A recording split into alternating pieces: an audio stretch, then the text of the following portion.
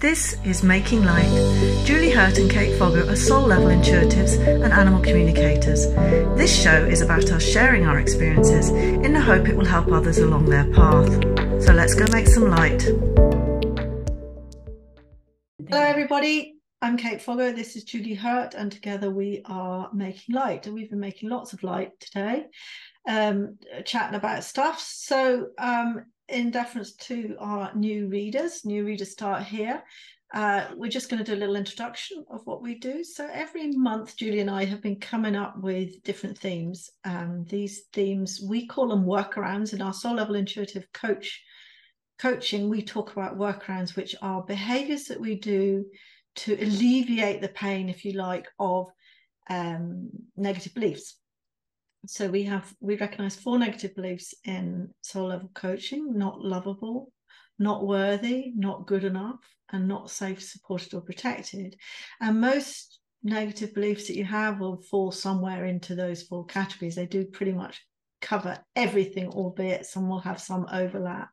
And the themes that we've been looking at, well, workarounds, are the behaviors that we do. So if you're feeling, for example, if you feel not worthy and you find yourself in some repeated behavior, that would be what we would call a workaround. And in soul level coaching, what we do is we identify the workaround, we get our clients to start looking at these things more objectively after that, and then we identify the negative belief behind the workaround. And once you have that visibility and that awareness, it starts to fall away, because it gets to a point where you can see how it covers or colors your whole life.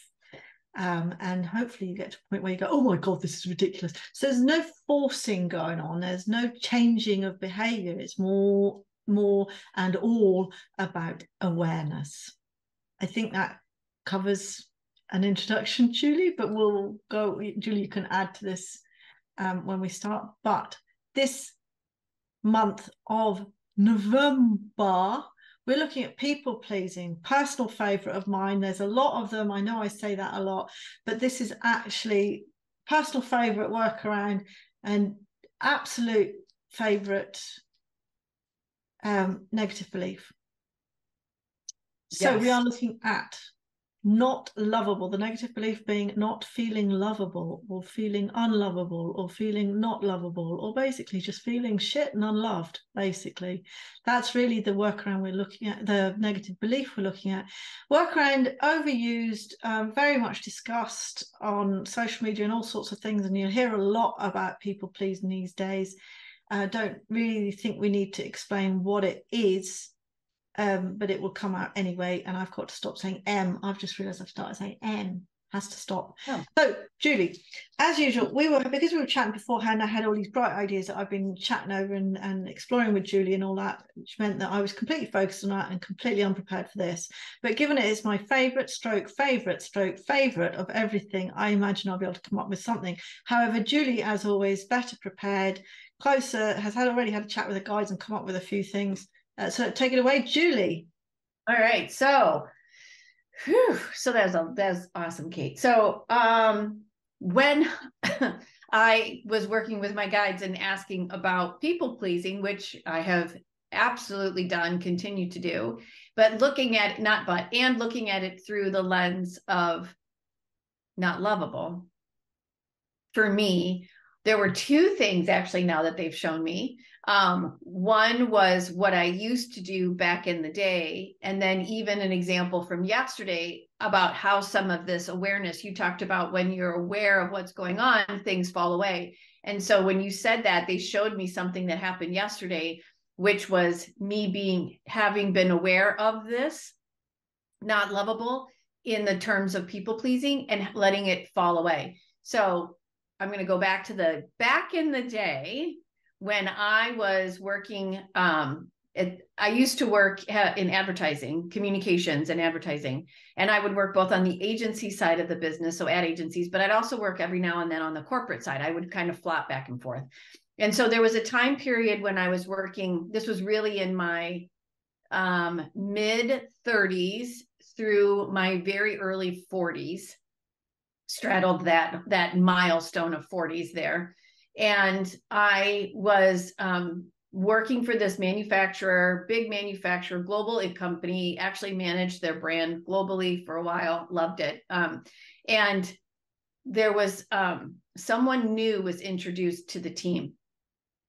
And this particular person, huge ego, and very much about them and very much about and what was so interesting to me when I look back at it even then too, and even still feeling like in the moment, when this person arrived on the scene, the entire leadership of the company kind of glommed on to this person and was like, he's the savior, he's going to change the direction, he's going to reinvigorate the brand, he's going to do all this stuff. And many of us, including me, was like, he's kind of a shyster. Like, can you not see that it's really all about that person himself and not about the greater and higher good? Now, also, yes, and I too was trapped in my own not feeling lovable. Like, I felt like I had put all this time and energy, I had built all these relationships all around the world, I had done all this work and moved things forward, and then somebody comes in with one fell swoop and bam, right? Everything, in my humble opinion, everything was like moving that way. And I'm just sitting here going, but what about me? What about me? What about me? So so that's my ego, right? And that's my stuff that was coming up to light as well, which is why, as you think about it in terms of soul contracts, he was there so that I could see coming up. And it also affected. Yeah. I know. Thank you. Thank you. Yeah, still hard, right? So anyway, but I realized now, when I was thinking when the guides were showing me back then, because I didn't feel lovable, I didn't feel like I was loved in the situation. I didn't even feel like love was a thing that I could receive because I just wasn't getting any of that feedback in my, it was like almost like it was blocked because everybody was turned to this person. I began to react in a people-pleasing way, but in a different way than one would think. So instead of like kowtowing and going, oh, lovely person, I actually reacted in such a strong 180-degree ways that it was more like reactionary. So like if that person did something, I'd be like, wow, I don't need to do that. And I would actually turn against him. Or if he did something, there was something else that he did, and I'm like, I'm going to make sure everybody knows about it. And I became this little gossip in an effort. So I use people pleasing in a not so nice way. Like people pleasing, I always think of it as submissive dog, kowtowing, whatever you want. I actually use people pleasing from my not lovable negative belief as a way to overreact. Instead of hearing what was requested of me, I responded in a way to hopefully answer the question, but make someone else the bad guy. So I continually reacted, actually overreacted, instead of being present in what I needed to do for me or what needed to be done in the situation. I actually tried to set it up so that other people would trip because I felt like I was a victim. Explain that to me. I'm a little lost. So he explains the situation where that's people pleasing. It's more trying to overcompensate. It's using, I'm going to say it this way. They're having me back up. It's using, or I'm going to say it this way. Instead of the pin being dropped on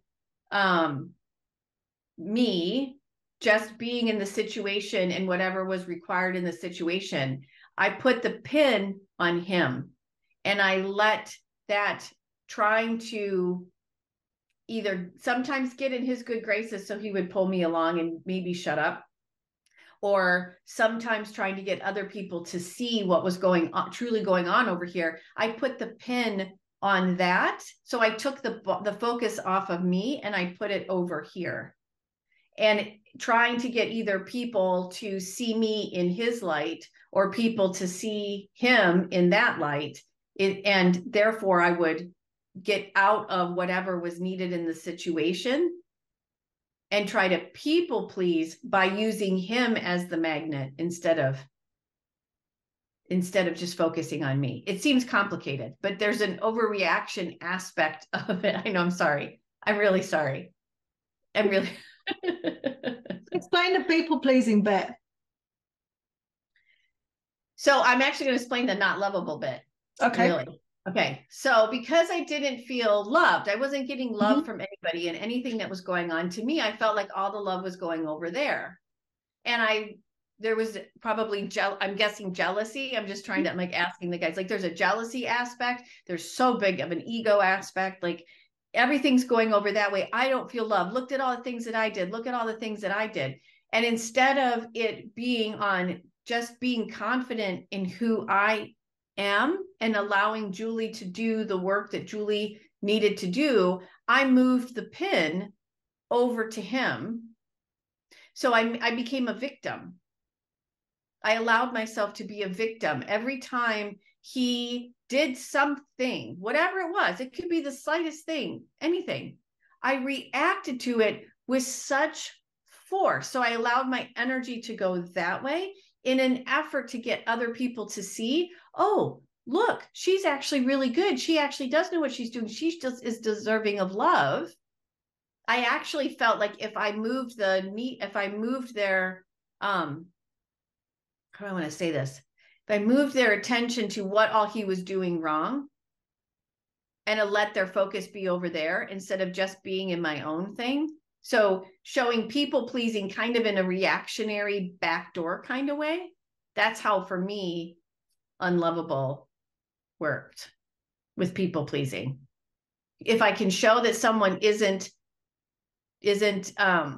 lovable, then they could love me. So it's very much outside. I know, sorry. It's a bit convoluted, so I know. Just because it's not the strongest one for me. But that's, yeah. Oh, it's not the strongest one for you? No. I have I mean, it's there, but there's a more. I laugh because not worthy is my biggest one. Right. My biggest negative belief. Yeah, right now. Well, I would say that I had no idea I was a people pleaser until about 10 years ago. Like I didn't know what it meant because I always thought I was really feisty, arsey, all the things and I would think of people pleasing as being really obsequious and, people that overtly try to please other people, which I never have. But I realize now that all of my life, I have been quietly trying to keep people happy, which is people pleasing, to be loved, I suppose. But it's so deep in my psyche that I was completely unaware of it. I mean, the situation you're talking about, were you aware of it at the time? No. Although there was one thing that I did, I'm not proud of this at all. There was one thing that I did that as I was doing it, while it felt righteous to do. Nice feeling righteous. We like righteous. Yes.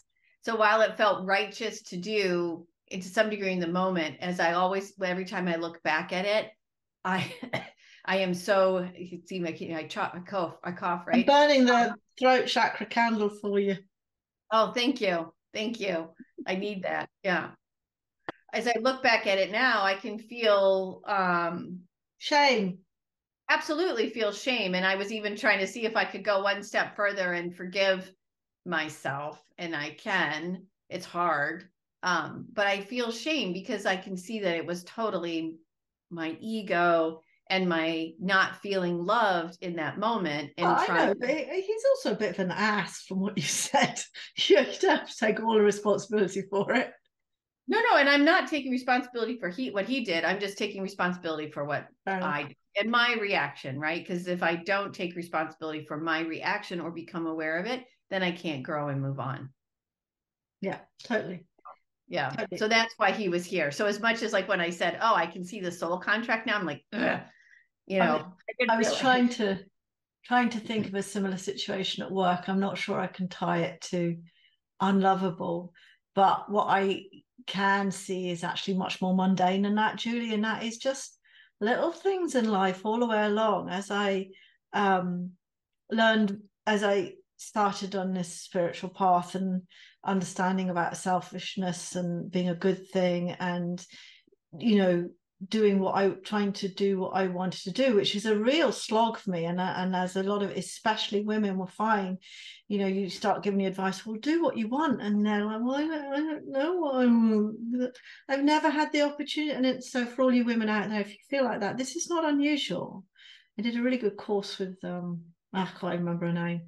Didn't really do the course for very long, but what I did learn was it's perfectly normal to not know what you want when all your life you have been doing what everyone else wanted you to do. And then someone goes, well, what do you want? And you're like, I have no idea. It's not an unusual reaction, because until you start opening up the possibilities of what you could do, how the fuck would you know what you wanted to do when your whole life you've been a slave to what everyone else wanted to do? And we're numb to it. We're absolutely numb to it. Totally. Yeah. And it's a slow journey. I'm still learning it now. But one of the earlier ones was, and this is such a silly, trivial thing, and this is the great thing about soul level coaching, is when you're working with your workarounds, and we get our clients to sort of observe their workarounds and become aware of them. And when you get to some of the really silly situations where your workaround applies, that's really when the magic happens, because you're like, oh my god, I can't believe I did this. So here was my little thing was, Gary is a, I fucking know, don't, and you're going to hate me for this, but I don't really understand. Gary's your husband. For new readers, Gary's your husband. Yeah. I know that you're a Star Wars fan, are you? You seem to you talked about a Star Wars thing earlier. Anyway, I like Star Wars and Star Trek, but not like the newer Star Wars stuff, because that no, of course not. No, of course not. Yeah. Like, yeah. I just don't I have no idea what you're talking about. That's yes, you sound just like Gary, which is what I thought was going to happen. Anyway, he wanted to go and see the new Star Wars movie, and I can't remember which one it was. And I was just like, can't you go with your dad? And he was horrified, because I realized I had never said, but he's like, but you like Star Wars. And I'm thinking, why would you think that? Because I had never in my life said, I would rather not. Actually, I couldn't give a fuck about Star Wars. I'd much rather go and see something else. Is that a possibility? No, because it's never a possibility. I have never watched a program on television with Gary, which is something I wanted to see and he's not interested in. That has never happened. To this day, it has never happened. I sneak upstairs and watch RuPaul when he's doing something else. He comes into the room and makes a comment about screaming weirdos or whatever, and I switch it off, which I'm not complaining about, because I don't want to watch it with him anyway. Nobody wants to watch a program, so I'm there carping in the background about how ridiculous it is. But I don't think I've ever seen a chick flick, maybe seen one, and it was probably shit, and Gary goes, see, that's what happens. You don't like chick flicks. You think you do. And there is an element of truth in that, is that I sort of react every now and then and go, oh no, I want to watch something different, and then it'd be rubbish. I had never voiced, I've always wanted to be a good sport. That's really essentially it. I want to be a good sport. Why? Why do I want to be a good sport? So people will love me. How fucking pathetic is that? Like, there's nothing wrong with being a good sport.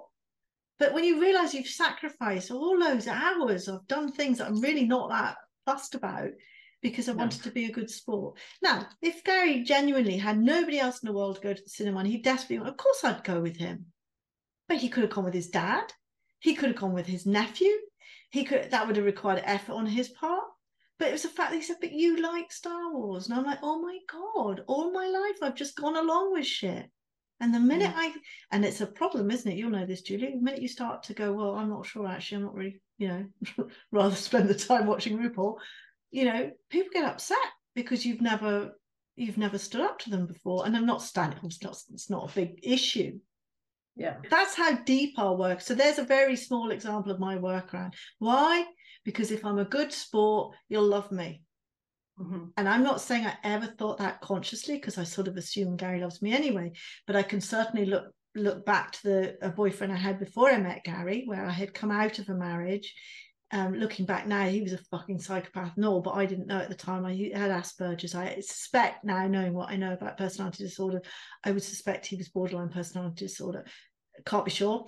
But I was so probably insecure from leaving marriage and not really, you know, blah, all of that.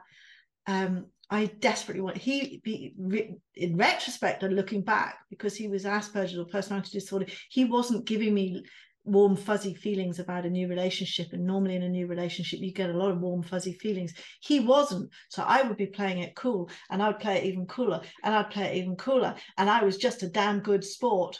You know, I would, you know, I was very laid back about everything, and I made it a priority to be a good sport because I didn't want to be needy, because I wasn't getting any lovey feeling things from him. Oh my God. Oh my God. I can't. Oh, anyway, so that, there we go. That's my Yep. offering. It's just So pathetic, actually, looking back. But I forgive myself for it. But it is yeah, pathetic that you get to the age of 50 and realize that you're a people pleaser and you didn't even know yeah, it. yeah. Well, yeah, and when I, as I think about the complicated example I had, what's interesting what the guys were just saying to me was, so we're in eclipse season right now. We just had a solar eclipse. We're going to have a lunar eclipse here on Saturday. Okay.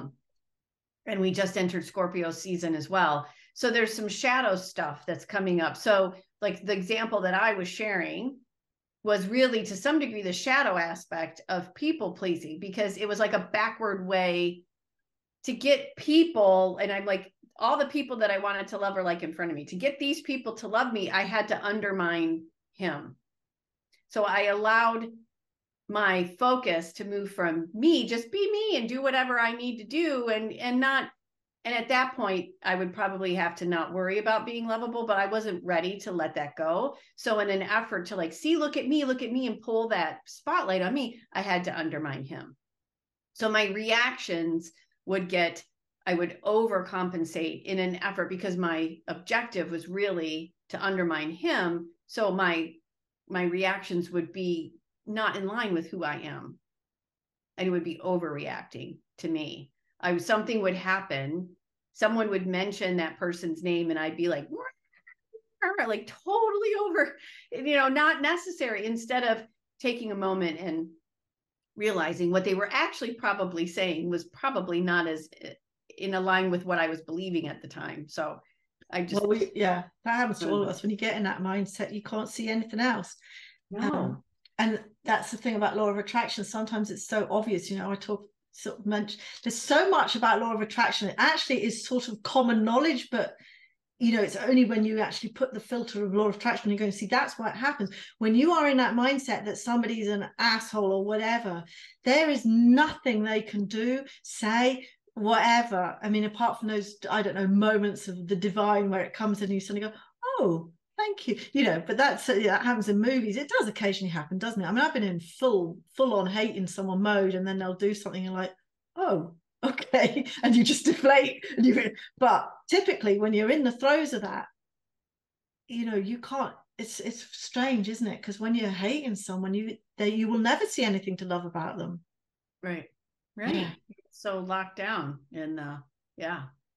Universe will continue to serve you evidence of what you think.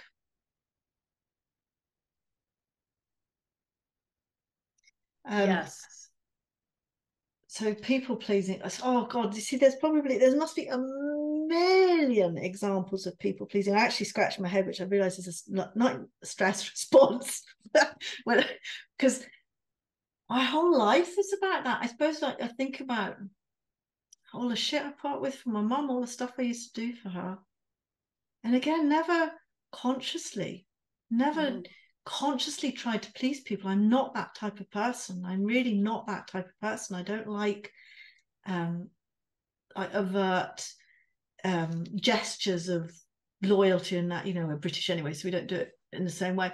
But I'm just not that type of person at all. I don't, I've always been quite bolshy in that sense, in my conscious mind of, I'm over here, and if you want me, you come and get me. I don't have to fucking do all that.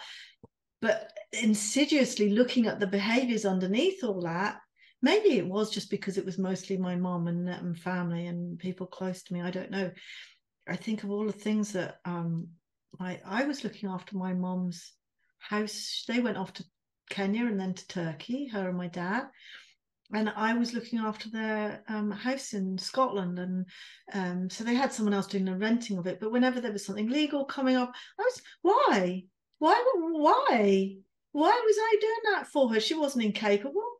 Do you know what I mean? It's like she just sort of siphoned all this responsibility onto me from the age of, I don't know, whatever, 0. But basically, I was like running her empire. I was in a full-time job.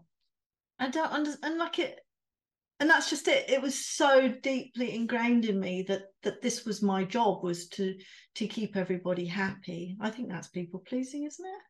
Absolutely. Yeah. Yeah. Awful. I realized yesterday that a people pleasing workaround, or people pleasing as a workaround, released itself. And there's many ways that a workaround of people pleasing can appear with a negative belief. And then you've got, then you think 4 negative beliefs and you still have this workaround, and it's like, ooh, look at all the stuff. Anyway, yesterday we had I had somebody come over to inspect the work that was done last year. So last year I had mice in my house, and I did all this research because all the pest companies that I could find. So if you're an ethical pest company, I would like to talk with you. However, because all the ones that I could find in my area just want to put traps down, poison down. They don't want to necessarily look at where the entry and exit points are for the said, quote unquote, air quotes for those of you on the podcast, pest.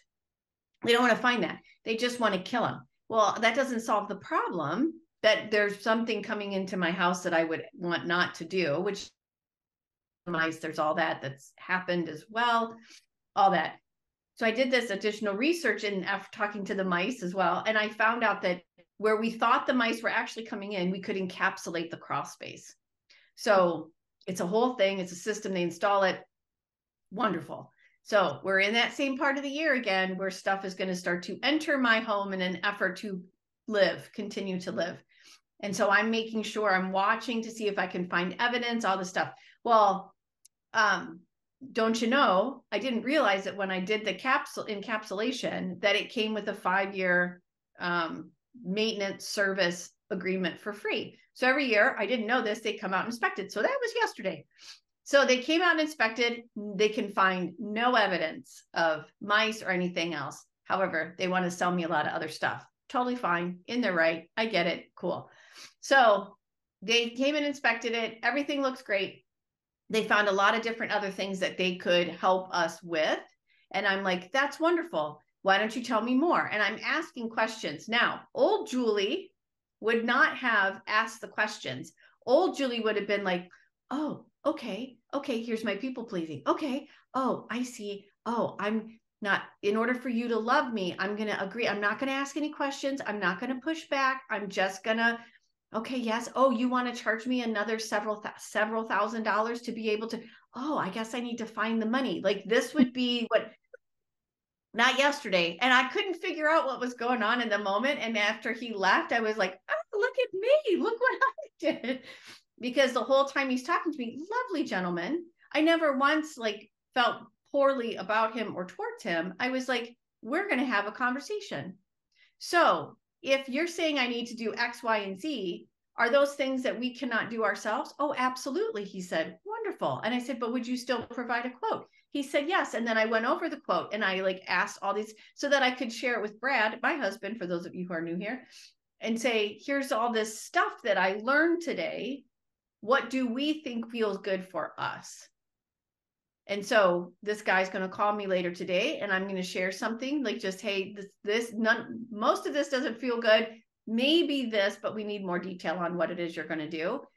I would never have done that before all this work that we've done. Never, because I would have been so worried about making him happy so that I could be loved. And now in order for me, I feel I love myself and I really like the fact that I'm building my savings account again. I don't really want to part with it. So let's have a conversation on what's best for the house.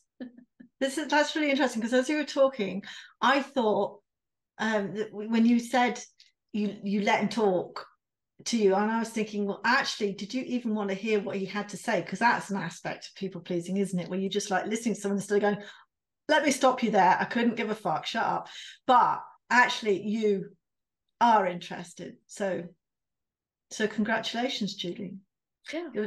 There was also, and again, this is not what you did, but just another example for our readers. And that is, and before anyone writes in, yes, readers, not viewers and listeners. It's a Frank Skinner You just thing. decided Look to him use the up. word readers. Yeah. I just like that. I like that they're readers, and I like being part of Frank Skinner's crew. He's a comedian, British comedian. He always talks about readers and writers. Okay, so when you said I've got a quote for Brad, so that you can say, look at all this information I've got. Oh, is that a little bit of people pleasing there? Look at me. Look what I did all day. I've been busy. I don't think that is the case. No, But that's another example of, I don't know if that's people pleasing. That's probably more about worthiness rather than lovingness. See, there's a subtle difference, isn't it? Because if you were trying to go, look how busy I've been all day, that's actually more about your worthiness rather than your lovableness. But yeah, I'm the same with workmen, especially. Again, it's all about, for me, it's like being a good sport. I think I'm a really good, I want to say employer, because that's not it. I don't know what you'd call it. Someone who has construction, workers, come plumbers, electricians. I will always make you tea. I will always give you biscuits. I won't argue with a quote unless there's, like that's a newer thing I would have done in the past, actually. But I've sort of gone, I think people who do a good job deserve to get paid a decent amount of money. I mean, I'm still penny pinching, but I'll not argue with something that's unreasonable. I just actually won't give them the job. But I don't know. There was a few instances when I was building a shed where I was just a complete idiot. But it was sort of like, if you love me, like if I do nice things to you, then you won't hurt me. That's basically what it is. I'm not sure that that's unlovable. There's an element of unlovable, or maybe that's not safe, supported, and protected, because my very warped thinking, which isn't that warped, logically holds. Whether it actually holds in the real life, I think if I am nice to you and fair with you, then you're going to do a good job for me, and you're not going to shit on me. So that's a sort of overlap there between lovable and being safe, because for me, being lovable is actually about being safe as well, which again is where it all, it's too complicated. But yeah, workman is a real thing for me. Yeah. I mean, yes. I just even think about this. Yeah, just yesterday, all the things, absolutely. I could have fallen into additional, I'll call them traps. They're designed with love, but just as lessons to learn.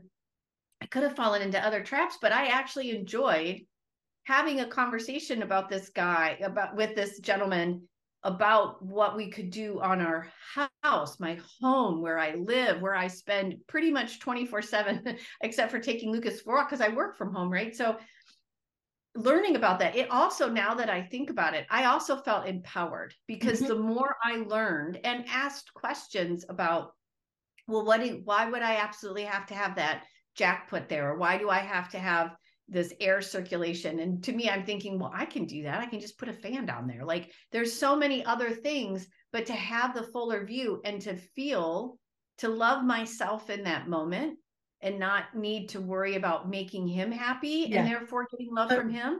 And getting what you need from the conversation instead of just going along with it. Yeah.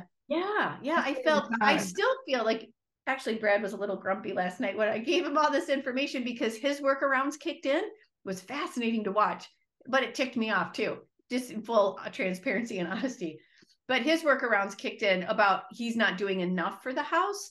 And I was like, no. All I'm saying is, like, look, we could do this, we could do this, we could do that, we could do all these things if we feel like we need to. I just felt like, wow, I felt really good for me about, I now know. So like when this gentleman calls today, I'm like, no, I don't think we're going to do these, but we could be interested in this. So can you tell me a little bit more? I just feel like, you have your own home improvement show, are you, Julie? No. I respect people who can do that kind of work with their hands. That is not me. So yes, I'm like you. I will absolutely pay people fair, which is a key word right now, particularly in this country, yes, a fair wage for the work that they do, because everybody brings, as you know, as I say this, a piece of pie to the party. Carpentry, plumbing, electrician, HVAC, all that stuff, not my pie. But hey, bring your pie on over here and I'll absolutely pay. I used to do everything myself, everything. Like it partly started, well, I would argue that it started out of necessity, because it didn't have much money, but a lot of it actually becomes a mindset that you have to do everything yourself. Yeah.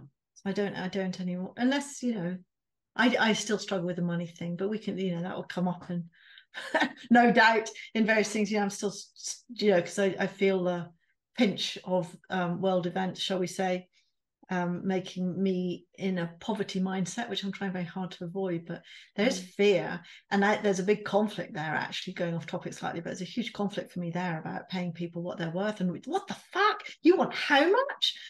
So that, because I don't like to penny pinch about that, but it's hard when you're not feeling flush to pay people what they're worth. And I'll end up probably doing it myself again. A lot of things. Yeah, totally. Well, I think we're at a really good spot. I do, and I can't believe how quickly that flew by, Julie. I know, pretty amazing. So we've been chatting for about an hour and a half before we started, and I was like, oh my god, I'm never going to get through this. And then so many exciting things. Yeah. Cool. So anyway, so this was today. So now we're starting this whole new month of people pleasing. And clearly, as shown today, it's shadow of undermining, if you will, I will say, in an effort for people to love oneself. And we were looking at this all through the lens of the negative belief of not feeling lovable. So we are Kate Foggo. Thank you. And myself, Julie Hiert. We are making light to humans being. You can watch us every week. We have new episodes on Friday on YouTube. You can listen to us as a podcast on Apple Podcasts, Spotify, or wherever you like to get your podcasts delivered. You can rate, review, subscribe on all of these different platforms. You can also leave comments and let us know what you think. We would absolutely love to hear from you, particularly as it pertains around people pleasing and the negative belief of not lovable. We will see you next week when we tackle not worthy. Another favorite. Not worthy and people pleasing, which for me, I just got, my heart just went boom, boom, boom, boom, boom. That's a big one. Oh, that'll be good. Anyway, so we will see you next week, and please take really good care of yourself. Until then, have a good one.